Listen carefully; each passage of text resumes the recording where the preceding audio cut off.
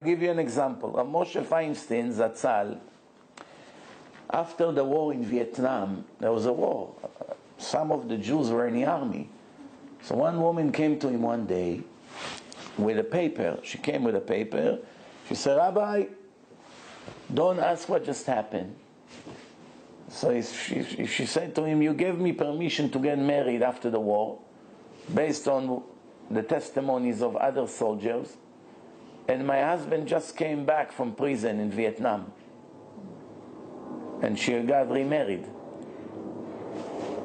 So she has the paper from the Beit Din of Rav Moshe Feinstein. Now Rav Moshe Feinstein sits here and she sits over there. He doesn't even see the paper. She's holding a piece of paper in her hand. He told her, "I never gave you any permission to get married. It's a lie." She said, "What do you mean, Rabbi? I was here a few years ago. Here is the paper of the Beit Din here." He told her, "I never gave it to you. It's a lie." Going back and forth, she broke. I'm sorry, you're right, you never gave it to me." She has a paper with a seal. The paper was fake. I don't know how she got it, and she has connection. She has a fake paper from the Beit Din that she's allowed to get married. So when she left, his helper asked him, "Rabbi, how are you so sure? I mean, hundreds of people come to us every week, and it's been years ago. We don't remember all the people who were here, one case after the other."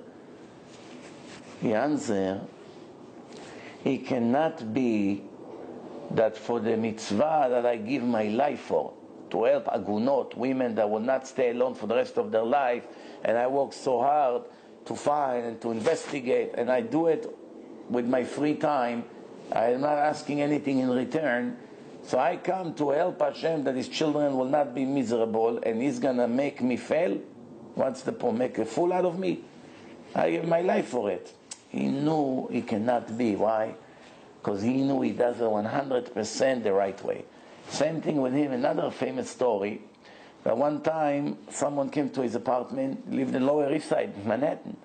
He came to him and said, "Rabbi, a Jewish boy just got killed under here, right here, on the floor, on the street, on the road." He said to him, "Cannot be." He said, "Rabbi, what do you mean cannot be? His yarmulke is still next to the body. The yarmulke on the floor." He told him, "Go and double check, cannot be." He said to him, "Rabbi, a Jewish boy, the neighborhood is full of Jews, a car hit a boy and the yarmulke is on the floor." He said, "Do you mind go and check again?" This person went down. 10 minutes later he came back. He said, "I just cannot believe it. How did you know that it's not a Jew? How did you know?" You know what happened? A Jew was running and a guy was chasing him to hit him.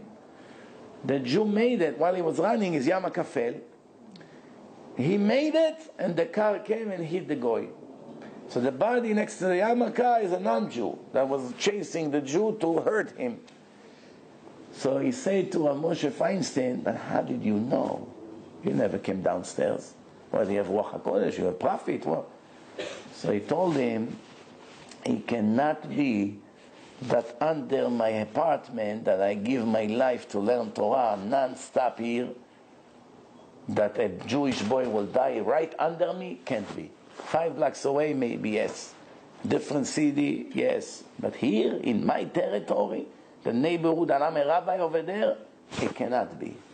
Why? That's show when you are for the sake of heaven and you do the right thing, the chance that something like this will come to you is almost zero. There's always things that we not always know the answer, of course, but at least you minimize the chance.